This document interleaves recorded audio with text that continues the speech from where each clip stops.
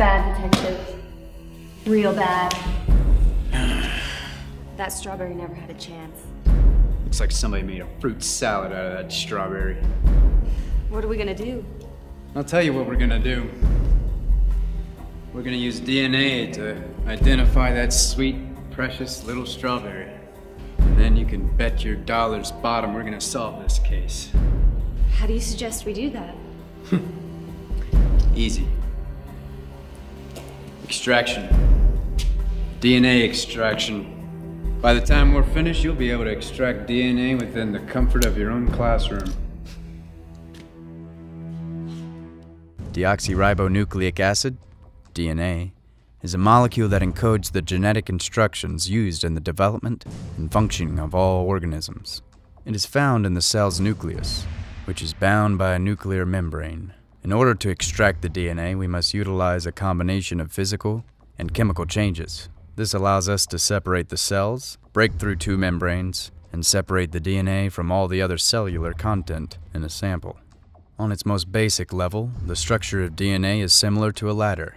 The outside frame is composed of alternating sugar and phosphate groups, while the steps are made up of different nitrogenous bases. Imagine a set of blocks that has only 4 shapes, or an alphabet that has only 4 letters. DNA is a long string of these blocks or letters. A single ladder of DNA is way too small for us to see, even with a classroom microscope. The basic principles of strawberry DNA extraction are similar to the process used to extract DNA from any other sample, including human DNA. First, we'll need to gather our materials. That is one pimped out lab table.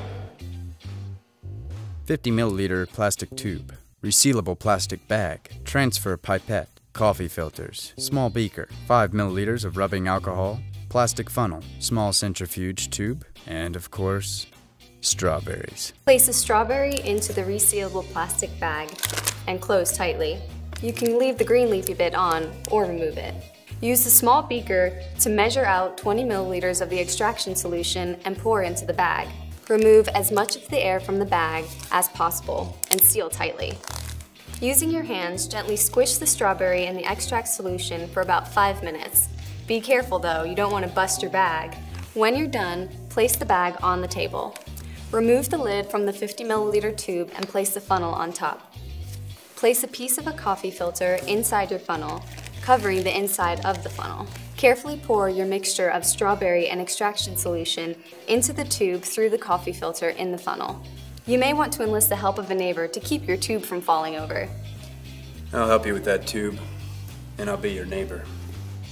Once all of your strawberry soup has filtered through the coffee filter, remove the funnel and dispose of the filter and the solid bits left behind. Add approximately 5 milliliters of cold rubbing alcohol to your tube, using the graduations on the side as a guide. Keep your tube at eye level and observe what happens. It's very important that you keep your tube as still as possible. Place the tip of the transfer pipette about 1 inch into the solution. Keeping the tube at eye level, gently swirl the pipette around. Use the pipette to remove a small sample of the DNA and transfer it to the small centrifuge tube.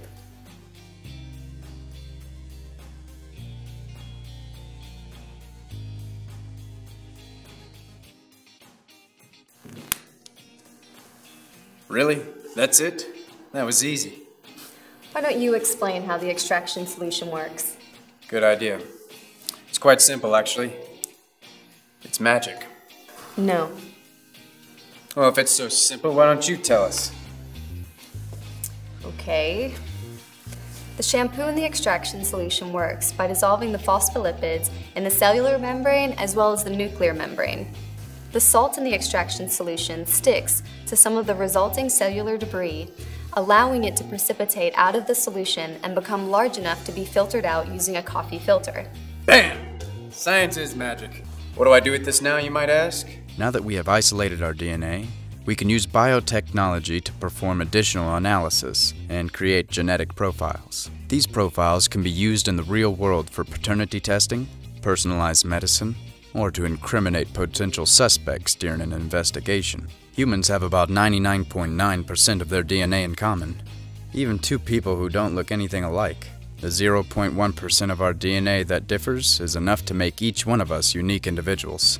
So remember, check out ncbiotechnology.org to learn more about how to be a magician of science. Like me.